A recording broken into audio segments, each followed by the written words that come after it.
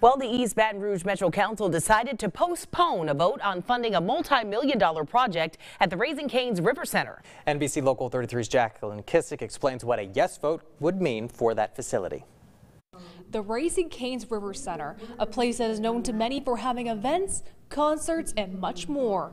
Well, we need to make some enhancements and improvements. The Baton Rouge Mayor's office is offering nearly $2.5 million worth of funding for renovations to the center. Wayne Hodds is the general manager of the Raising Cane's River Center, and he knows how and where to spend it. What can we do in terms of creating multiple programming for a lot of different portions of the community? The center has more than 10,000 seats, and with that many people, Hodds wants to do more with the facility. Create more events and more security. Hodds' goal is to fill them by bringing in hockey teams, building a basketball court for potentially hosting the New Orleans Pelicans exhibition games and high school games. You know, we can't just be stagnant. We have to have the ability to go out and, if you will, compete against our competitive set in the region, so events come here and not elsewhere. The River Center is also hosting hockey events. In December, if all goes to plan with the 3 showcase hockey games, Baton Rouge will be the only major city in Louisiana to have a professional hockey team. The Baton Rouge Metro Council decided to defer the item for the next 30 days.